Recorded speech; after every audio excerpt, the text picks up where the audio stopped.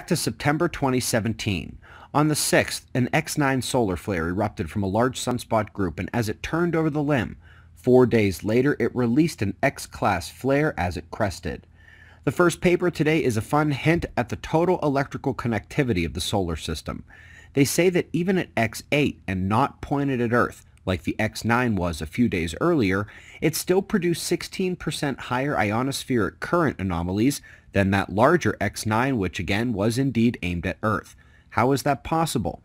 Well, that second one wasn't really an X8. If it hadn't been hiding behind the limb, we could have seen the totality of what was likely an X10 to X15 solar flare. The connected nature of the planets and Sun through interplanetary magnetic fields in the Sun's electric current sheet allowed a much more powerful flare to trigger stronger currents, even though it was facing away from Earth. FYI, with Earth's weakening magnetosphere, we're looking between the yellow X10 and the orange X15 line for that one.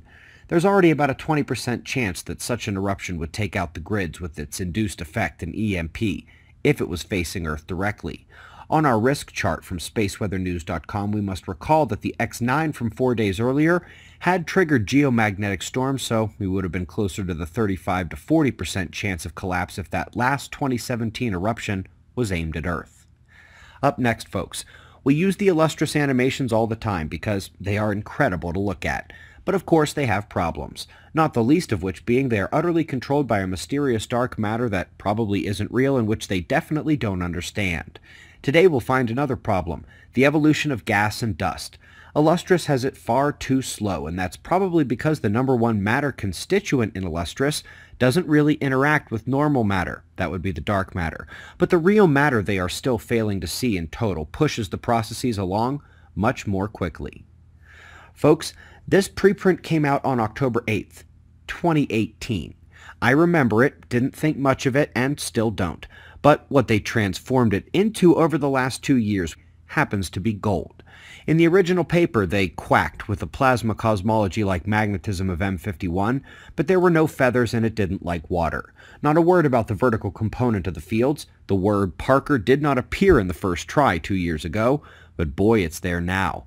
We can look at their outer galactic disk magnetism and say it is a good shot at being a legit path forward for the large-scale operation of the system, but also, the system ripples in the disk, causing what are described to be frequent reversals of the magnetic fields within the disk. And of course, this is the galactic current sheet up and down, separating the north and south magnetic sectors of the system. At galaxies, at stars, in a lab and in math on paper, this sheet excites the disk plane when it crosses it, as we see in gamma returns from the Milky Way, and we not only have seen the nearby stars activating, nearby stars to the Sun, to record levels of activity, and the other planets in the solar system all enduring major changes alongside the Earth. But of course, there's that leading wave of density upon us in space as well, coming from the center of the galaxy. Earth's catastrophe cycle is getting ready to reset again. A triple here to close, starting with a confirmation from top global scientists and forestry experts, including NASA's top researcher in this subfield, suggesting that it is forest management that controls fire severity and carbon release, not climate change. Did you know that more than half the states in the U.S. have higher forest content than the states currently on fire in the West? That's because it's not the weather, it's bad forest management. Up next, we already know that solar activity controls ENSO modulations and semi-permanent pressure cells like the South Asian High. Here we find it actually also controls their interaction and the actual effects of the large phase and mode patterns. Last but not least, add it to the dozens of what we've already seen saying the same thing.